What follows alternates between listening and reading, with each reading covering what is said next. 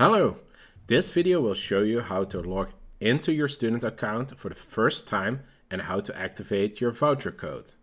Your voucher code, elected web address, and login details are given to you by your school or instructor. Alright, let's first navigate to your school elected web page. Click on Student and fill out your login name and initial password.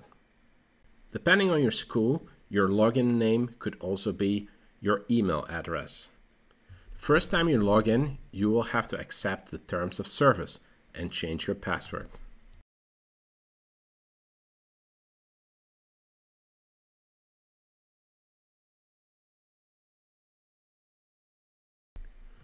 To be able to enter the voucher code, select the option I have a voucher.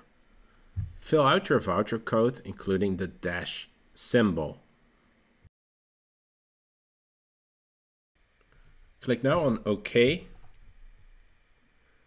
You see now the content you have access to.